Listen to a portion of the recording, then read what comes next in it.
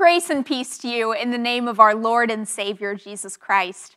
I'm Pastor Julia Crone, one of the associate pastors here, and it's my joy to welcome you to worship at The Vine, an online campus of Wrightsville United Methodist Church.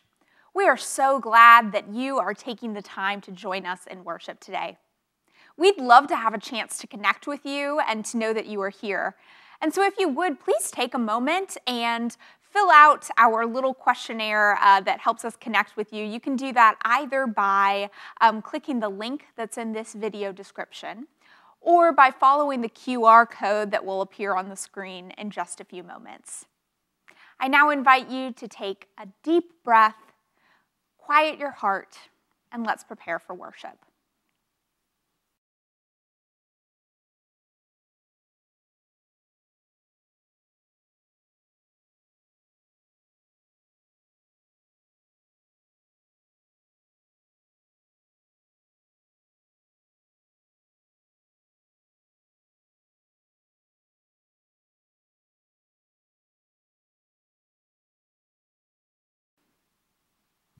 Will you join me in prayer? Holy and loving God, we thank you for this time you've given us, this time that is set apart to worship you. We thank you for your presence that is gathering us together even though we are far apart. We thank you for the blessing of your presence and the blessing of the communion of saints that you are joining us into. God, I ask that in this time we would be transformed by an encounter with you. Open up our hearts to receive your love. Unstop our ears so that we could truly hear a convicting word from you. Lord, we want to be your disciples, and we welcome you into this space and into this time. We love you, and it's in Jesus' name we pray. Amen.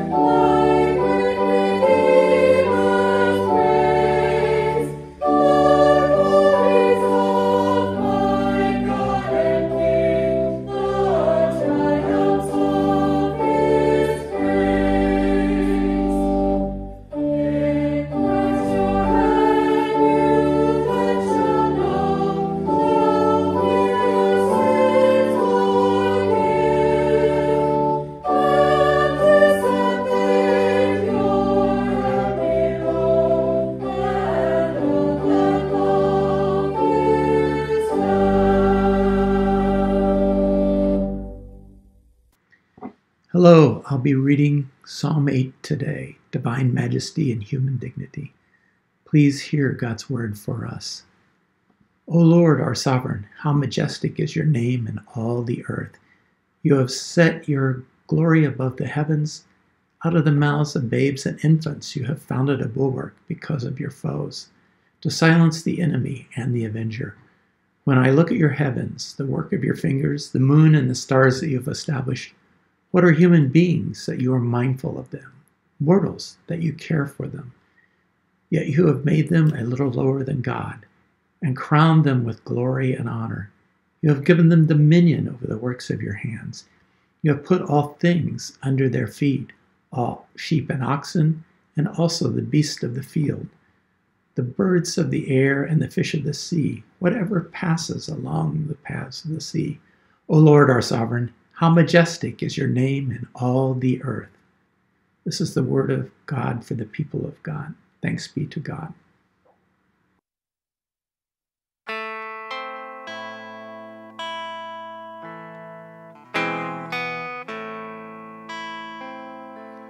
I want Jesus to walk with me.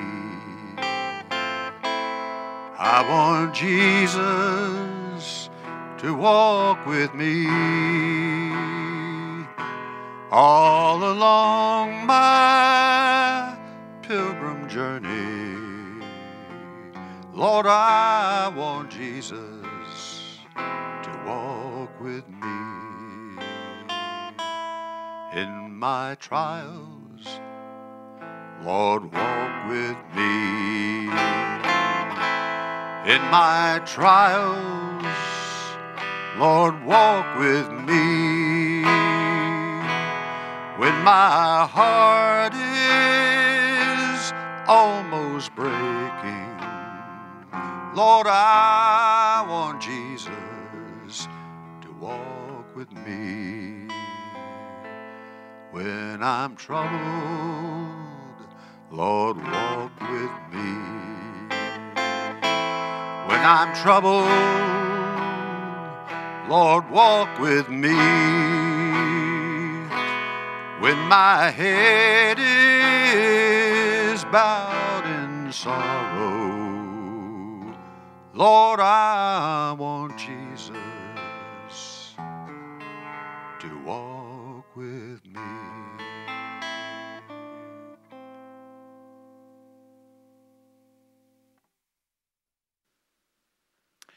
I'm Pastor David Haley, one of the associate pastors here at Wrightsville United Methodist Church. And it's my privilege now to lead us in prayer. I invite you to join with me as we go before God in prayer. During the prayer, I'm going to pause to give you the opportunity to speak the names of people that you would like to lift up in prayer today. So let us pray together. Heavenly Father, you inhabit eternity. The heavens declare your glory, and the earth announces your beauty. Your presence fills the universe, and yet in Christ you come to us with compassion and mercy. Help us to find light in our darkness, joy in our sorrow, healing in our sickness, and help us to find your great grace that covers a multitude of sins. We know of people who feel their souls cast down for want of peace in their hearts and minds. Speak your gracious word of comfort and grant them peace. We especially pray today for those whom we now name with our voices or in our hearts.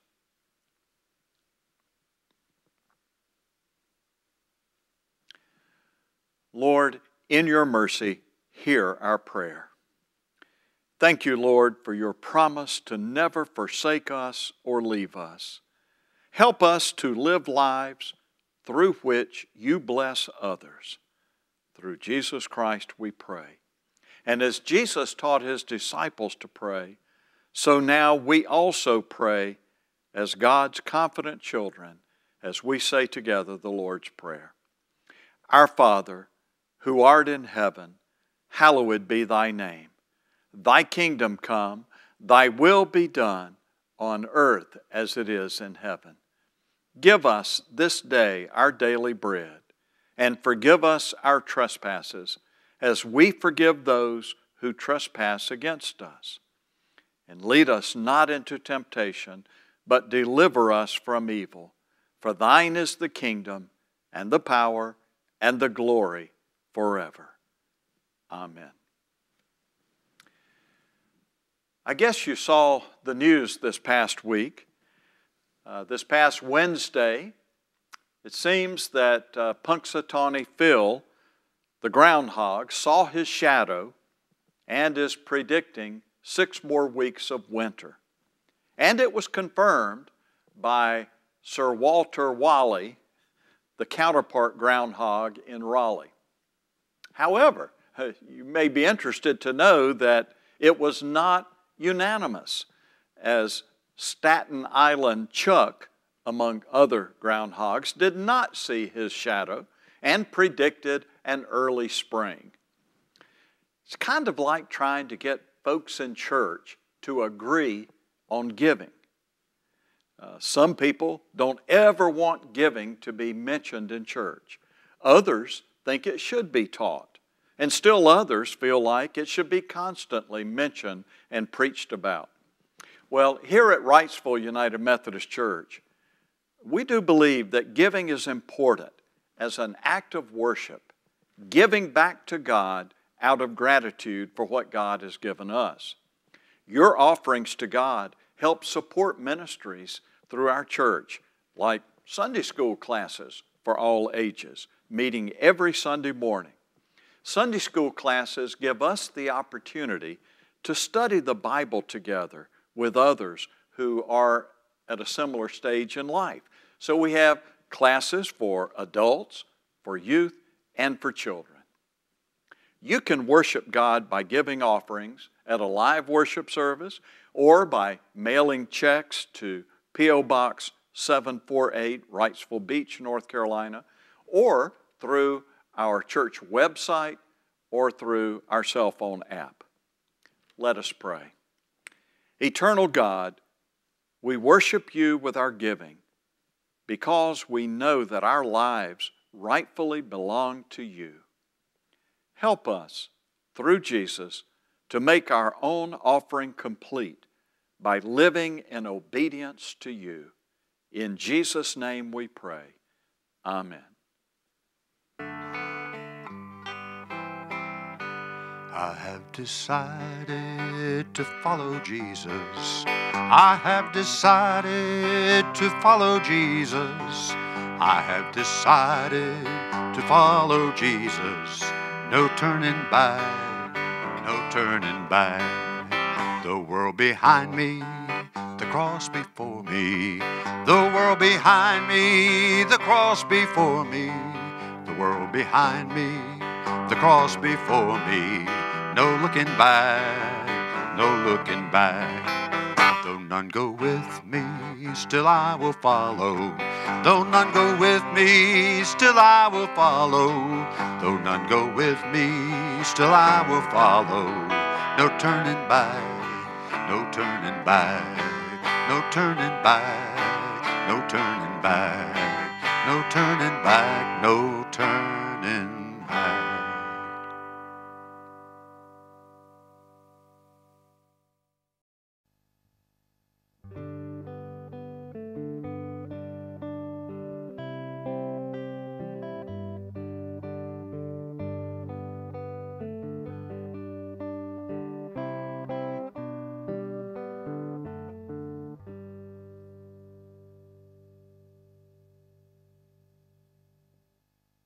Hello, I'm Pastor David, one of the associate pastors at Wrightsville United Methodist Church, and I'm here today to do the children's sermon. So if you have children nearby who are not already watching this video, or youth, now's a great time to call them over because I've got something really special to share. Now, as you can see, I'm not in the church today. I'm actually in the control room on the USS aircraft carrier Yorktown. And you can see behind me part of the flight deck and some airplanes that are on exhibit there. Now, this aircraft carrier was in several wars. And the way an aircraft carrier works is that it launches the planes out in the middle of the ocean in enemy territory so they can go and carry out their mission. And then they return back to the aircraft carrier for refueling and everything that needs to get them ready for the next mission. Now, you know what? The church is like an aircraft carrier because the church sends us forth, it launches us forth after our Sunday service, sends us out into the world to carry out our mission, to make disciples of Jesus Christ, to share the gospel, to minister, to help people in need. And then we come back to church in order to refuel and recharge and get ready for our next mission. So I'm having a great time on this very, very cold day on the USS Yorktown. If you have a chance, you need to come to Charleston, South Carolina and visit this ship. Let's pray together. Lord God, we thank you for our church that launches us forth to carry out the mission you've given us. In Jesus' name we pray. Amen.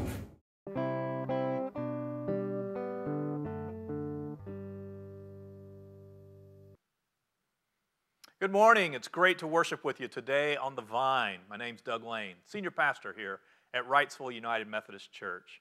And I'm honored and privileged to be able to bring today's scripture reading and to be able to proclaim the sermon today. So let's check it out. We're in Isaiah, the prophet Isaiah, one of the Old Testament prophets, in chapter 6, beginning in verse 1. Isaiah says, "In the year that King Uzziah died, I saw the Lord sitting on a throne, high and lofty, and the hem of his robe filled the temple. Seraphs were in attendance above him. Each had 6 wings. With 2 they covered their faces, with 2 they covered their feet, and with 2 they flew. And one called to another and said, 'Holy, holy, holy is the Lord of hosts. The whole earth is full of his glory.' The pivots on the threshold shook at the voices of those who called, and the house filled with smoke. And I said, 'Woe is me, I am lost, for I am a man of unclean lips, and I live among a people of unclean lips. Yet my eyes have seen the King, the Lord of hosts.' Then one of the seraphs flew to me, holding a live coal that had been taken from the altar with a pair of tongs. The seraph touched my mouth with it and said, 'Now that this has touched your lips, your guilt has departed and your sin is blotted out.' Then I heard the voice of the Lord saying, 'Whom shall I send, and who will go for us?' And I said, 'Here am I, send me.'" This is the word of God for us, the people of God. Thanks be to God. Let's pray. Almighty and everlasting God, Lord, we thank you for the words of the prophets, how you spoke to them and how you speak through them to us. Lord, speak to us anew this day. In Jesus' name, amen. You know, sometimes we forget that by the wondrous grace of God, people really can be changed in a miraculous way. Our lesson for the day tells about a man named Isaiah who experienced God's grace in just this way. But I'm also going to share some stories today that I find very similar to Isaiah's, even if these other people had very different stations in life. But I want to begin with our hero, the prophet Isaiah. Let's look at it again. "In the year that King Uzziah died, I saw the Lord high and exalted, seated on a throne," writes Isaiah. "And the train of his robe filled the temple. Above him were seraphim, each with 6 wings. With 2 wings they covered their faces, with 2 they covered their feet, with 2 they were flying. And they were calling to one another, 'Holy, holy, holy is the Lord Almighty. The whole earth is full of his glory.' Woe to me," Isaiah cried, "I am ruined. For I'm a man of unclean lips, and I live among the people of unclean lips. And my eyes have seen the King, the Lord Almighty." And then one of the seraphim flew to me with a live coal in his hand, which he'd taken with tongs from the altar, and with it he touched my mouth, and he said, "See, this has touched your lips, your guilt is taken away, and your sin atoned for." Then I heard the voice of the Lord saying, "Whom shall I send, and who will go for me?" And I said, "Here am I, send me." What a marvelous piece of scripture. I think it's worth reading 2 times. But I want to keep this part in mind. The words, "Woe to me, for I am a man of unclean lips." As we turn over to the New Testament, to a very similar episode in the life of Simon Peter, I'm now describing a story from Luke chapter 5. Early in his ministry, Jesus was preaching on the shore of Lake Gennesaret. The crowd was pressing in on him, and he noticed 2 empty boats that were standing at the water's edge while the fishermen cleaned their nets. Stepping into one of the boats, Jesus asked Simon, the boat's owner, to push out a little into the water so that he could sit in the boat and speak to the crowds. When he finished speaking, he turned to Simon and said, "Put out in the deep water and let down the nets for a catch." Simon was weary, and he answered, "Master, we've worked hard all night, and we haven't caught a thing. But because you say so, I will let down the nets." And this time the nets were so full of fish they began to tear. In fact, it was not long until both boats were so full of fish that they were about to sink. Then the scriptures tell us that when Simon realized what had happened, he fell to his knees before Jesus and said, "Go away from me, Lord, for I am a sinful man." Again, beautiful, memorable story. Now you got 2 verses I want you to remember. The first, "Woe to me, for I'm a man of unclean lips." And now St. Peter's words, "Go away from me, Lord, I am a sinful man." But wait, there's more. St. Paul tells us in 1 Corinthians 15, It's the story of how the resurrected Christ appeared to the disciples, first to Peter, later to the rest of the 12, then to 500 more followers, most of whom were still alive when Paul wrote. And finally, Paul writes, "Last of all, he appeared to me also as to one abnormally born." Listen as Paul continues, "For I am the least of the apostles and do not even deserve to be called an apostle because I persecuted the church of God. But by the grace of God, I am what I am, and his grace to me was not without effect. No, I worked harder than all of them." So here's the third verse for you to remember. "For I am the least of the apostles because I persecuted the church of God." You see the similarities in these three stories? The progression of the faith experience of these three important biblical figures is almost identical. First, they're made aware of their sinfulness and their inadequacy. Second, they experience God's grace. And finally, they are called to a great ministry. Let's consider for just a minute how these three stages of development came about so that we too might become great disciples of Christ through our own faith development. Note, first of all, how each was made aware of their sinfulness and their dependence upon God. Consider Isaiah's experience. He writes, "In the year that King Uzziah died, I saw the Lord high and exalted, seated on a throne, and the train of his robe filled the temple." What a majestic vision of God that Isaiah is privileged to behold. But also notice Isaiah's response to beholding God's majesty. "Woe to me, for I am a man of unclean lips." Now, Isaiah had fancied himself to be a good man, a righteous man. But suddenly, in the presence of God, he saw himself as he really was. He saw that much of his righteousness was merely a sham. It was a show, something to parade before the world, but too superficial to build a satisfying life on. Simon Peter probably thought he had it made too. After all, he owned his own fishing boat. He's a successful small businessman. He had his work, his family, his health. You could imagine him on the Galilean version of Wicked Tuna. What more could anyone ask? Peter didn't know the answer to that until that fateful day when he crossed paths with Jesus of Nazareth. He allowed Jesus, whom he was just getting to know, to use his boat as a floating platform from which to teach. When he'd finished his teaching, Jesus turned to Simon Peter and told him to turn his boat into deep water and let down his nets for a catch. As he noted, Simon was tired. And he answered, "Master, come on. We've worked hard all night. We haven't caught a thing. But because you say so, I'll let down the nets." This time the nets are so full of fish that they begin to tear. In fact, it's not long until both boats are so full that they're about to sink. Simon is astounded, as are the other fishermen who are with him, and suddenly they realize that Jesus is somebody special. What is Peter's response? Almost exactly as Isaiah's. He cried out, "Go away from me, Lord, I am a sinful man." He realized he did not deserve to catch this great amount of fish. He realized how empty and meaningless his life really was. He was made aware of his sinfulness and his need for God. Now let's consider St. Paul. St. Paul, like Simon, he's called by a different name before he meets the resurrected Christ on the road to Damascus. He was Saul, the dreaded persecutor of the church, but he had a blinding experience of Christ on the Damascus road, and a radical change took place in his life. Suddenly he's aware of just how misguided, just how cruel, just how vindictive his previous life had been.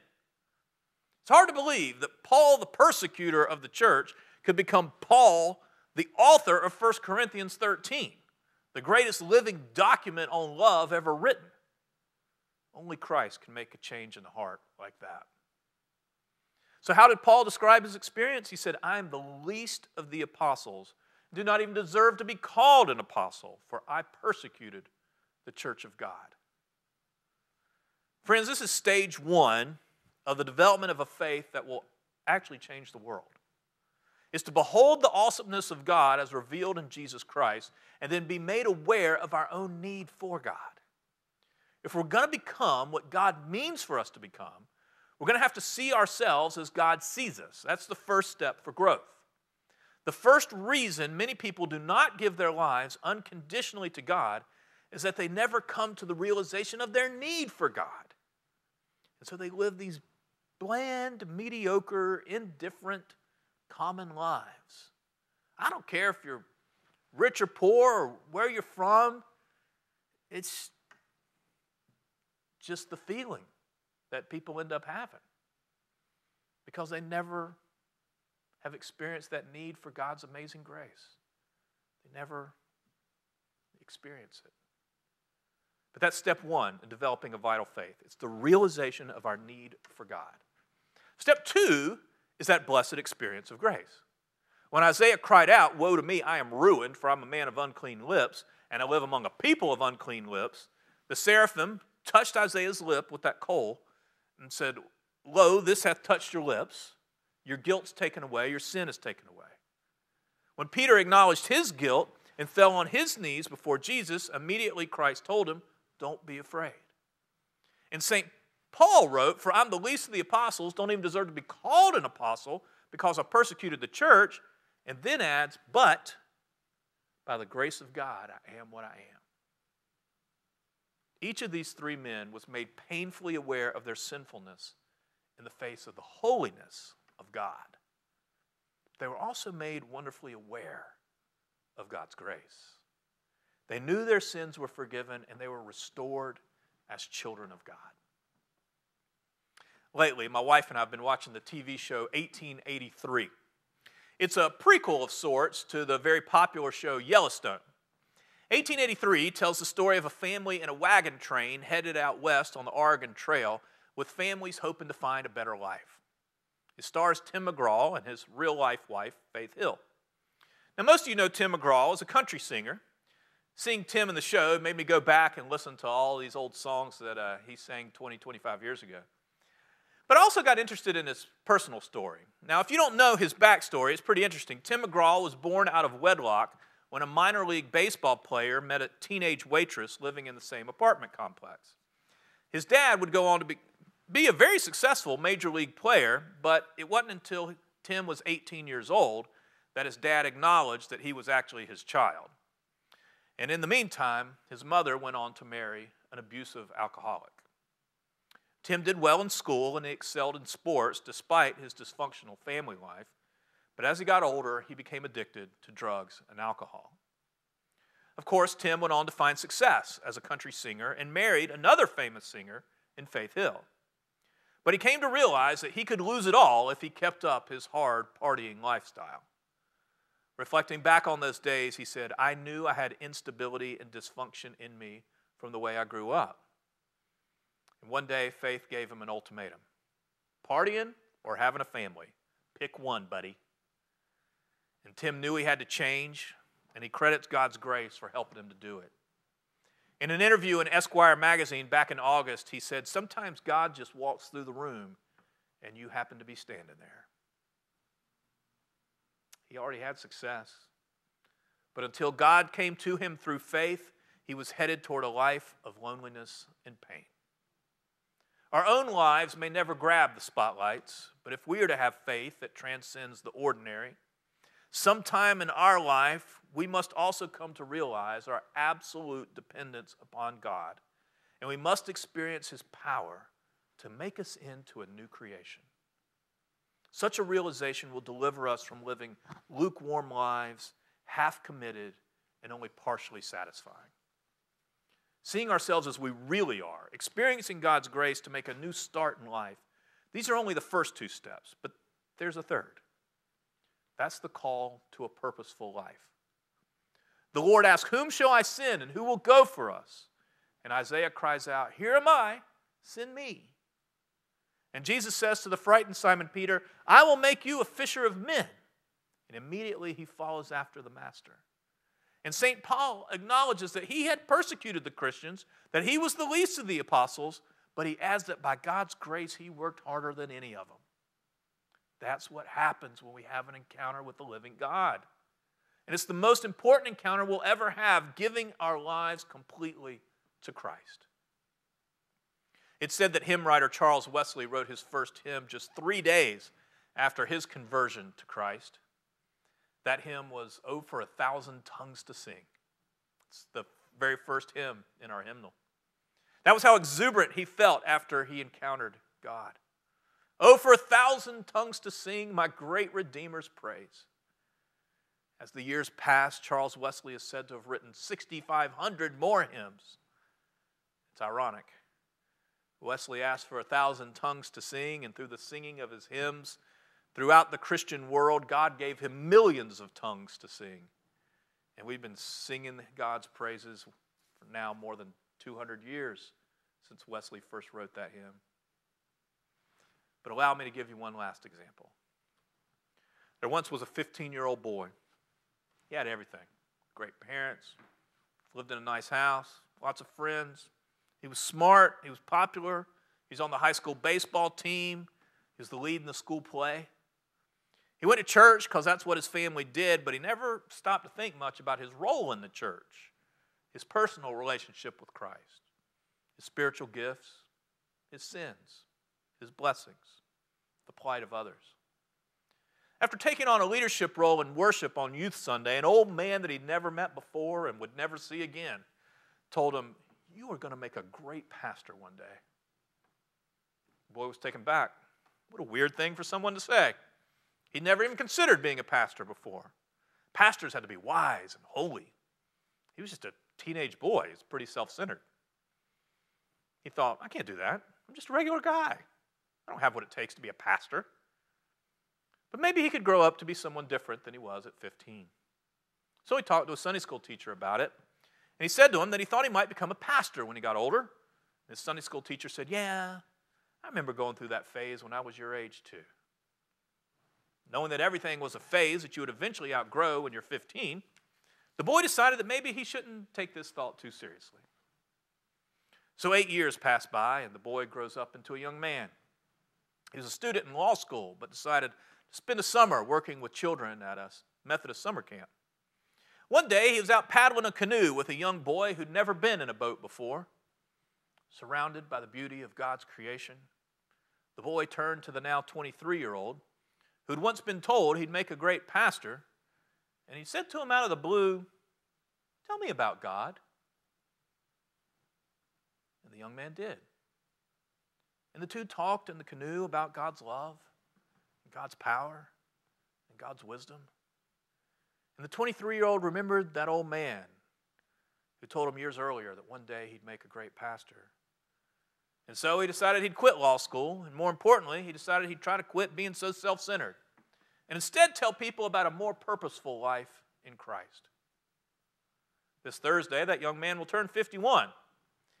He still enjoys talking about God, and he still needs to work on being a little less self-centered. Not everyone's going to have the same kind of experience that I had, or Charles Wesley, or Isaiah, or Peter, or Paul, or Tim McGraw. But each of us in our own way can have an experience of God that transforms our life into something more beautiful. First of all, we need to see ourselves as we really are, totally dependent on God. Secondly, we need to pray that God will help us in our daily lives to experience His amazing grace and power. And finally, we need a sense of direction. Lives patterned after the life of Jesus Christ. Then and only then will become the kind of people that God has created us to become. Christians, followers, disciples. In the name of the Father, the Son, and the Holy Spirit. Amen. Let's pray. Holy God, you are truly all-loving, all-knowing, and all-powerful. And Lord, we depend on you for everything. Everything that we have is yours. Lord, thank you for extending your grace to us, for loving us even when we get it wrong. Lord, help us to figure out the purpose and direction that you have for each of our lives, utilizing our gifts to build up your kingdom. We ask this in Jesus' name. Amen. Christ our Lord invites to his table all who love him, who earnestly repent of their sin and seek to live in peace with one another. Therefore, let us confess our sin before God and one another. Merciful God, we confess that we have not loved you with our whole heart. We have failed to be an obedient church. We have not done your will. We have broken your law. We have rebelled against your love. We have not loved our neighbors, and we have not heard the cry of the needy. Forgive us, we pray. Free us for joyful obedience through Jesus Christ our Lord. Amen. Now I invite you to confess your sins to God in silent prayer.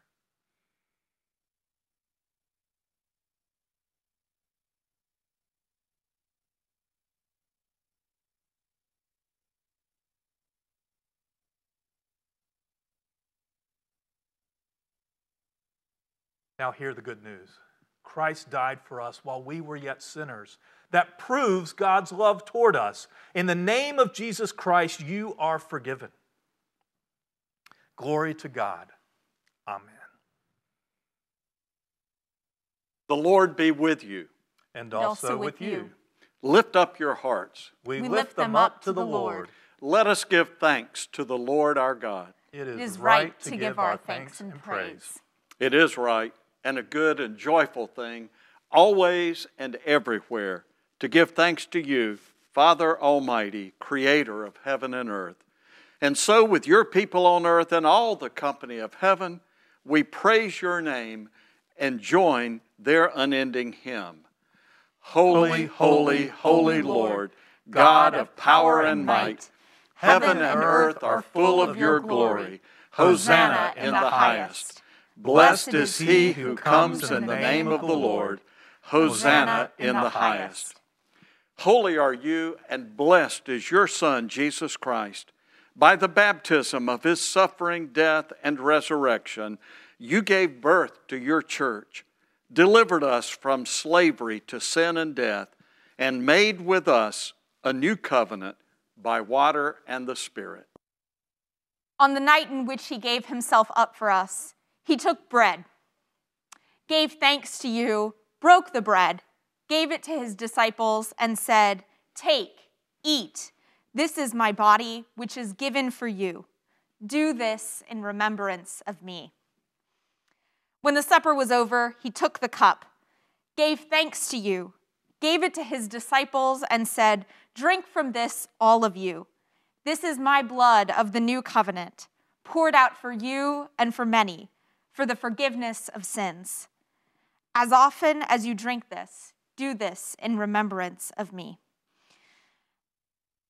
And so, in remembrance of these, your mighty acts in Jesus Christ, we offer ourselves in praise and thanksgiving as a holy and living sacrifice in union with Christ's offering for us as we proclaim the mystery of faith. Christ has died. Christ is risen. Christ will come again. Pour out your Holy Spirit on us gathered here and on these gifts of bread and wine. Make them be for us the body and blood of Christ, that we may be for the world the body of Christ, redeemed by his blood. By your Spirit, make us one with Christ, one with each other, and one in ministry to all the world, until Christ comes in final victory and we feast at his heavenly banquet. Through your Son, Jesus Christ, with the Holy Spirit in your holy church, all honor and glory is yours, Almighty Father, now and forever. Amen. Amen. We invite you now to receive Holy Communion using whatever elements you have brought with you to the table. This is the body of Christ, broken for you.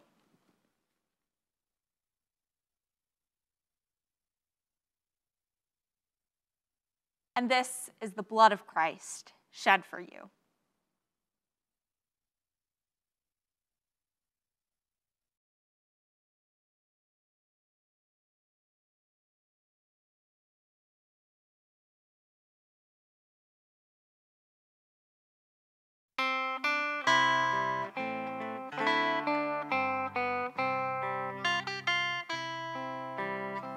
I, the Lord of sea and sky, I have heard my people cry, all who dwell in dark and sin, my hand will save.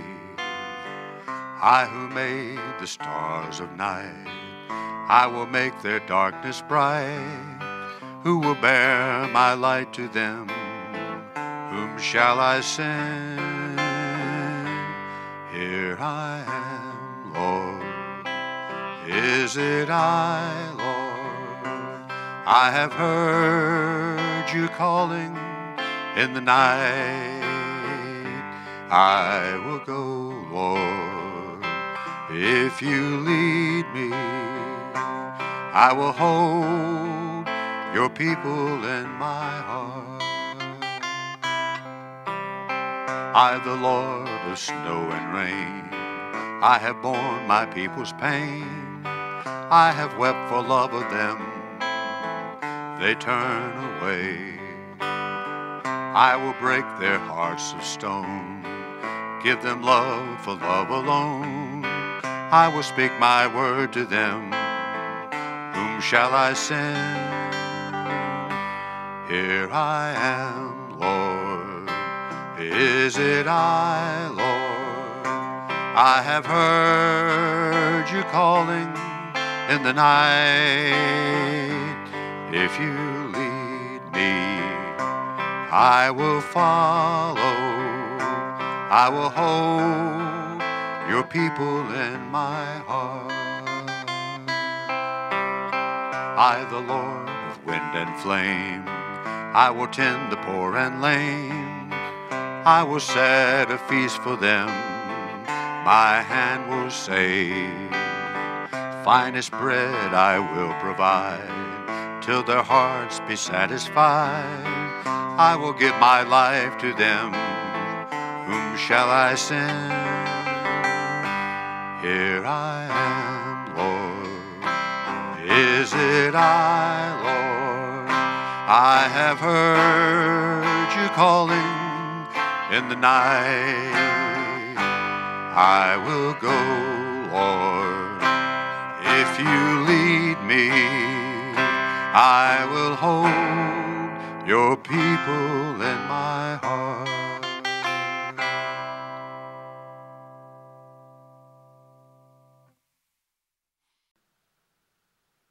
Hey, you remember in last week's sermon when I told you that we're going to spend the next few weeks here at church doing a lot of things that are going to impact the community? We're calling it Tackling Hunger, right? And so what we're going to do starting this week, starting on Tuesday, in fact, is we're having a packing day with Nourish NC. Now, Nourish NC puts together food kits that go home with children who don't have enough to eat. And so if you want to be a part of that, call the church, find out more information, or visit our church website, and that takes place this coming Tuesday. Wednesday and Thursday, we're going to be bringing food to the church, okay? And this food is going to Snipes Academy, to Walking Tall and the Feast Congregation, and to the Methodist Home for Children. So we're looking for everything from bathroom tissue to healthy snacks. These are things that we can give away, once again, especially to children and to families. Okay, so think, what would a kid like to eat, right? And we're going to bring that to the church Wednesday and Thursday of this week. And then finally, we told you earlier on that we're going to be kicking off a series about the intersection of spirituality and mental health. And we're doing that on February the 15th. On the 15th, that's a Tuesday, I believe, we're going to be having Dr. Jessica Whitney come in and talk to us about cultivating healthy habits in this new year. That's going to be at 7 o'clock here at the church, cultivating healthy habits. And we just invite you or anybody that you know that you think might get something out of a seminar like that. I'm going to be there. I hope that you'll be there as well on Tuesday, February 15th. Well, that's all the announcements I have for today. But I do invite you to think hard about your relationship with Jesus. And remember that all of us are dependent upon God. And that all of us have some way in our lives experienced God's grace and love. And let's pray that if we have not figured it out already, that God will give us direction and purpose so that we might help build up his kingdom here on earth as it is in heaven. Go forth in peace. And may the grace of our Lord Jesus Christ, the love of God, and the communion of the Holy Spirit be with you now and always. Amen.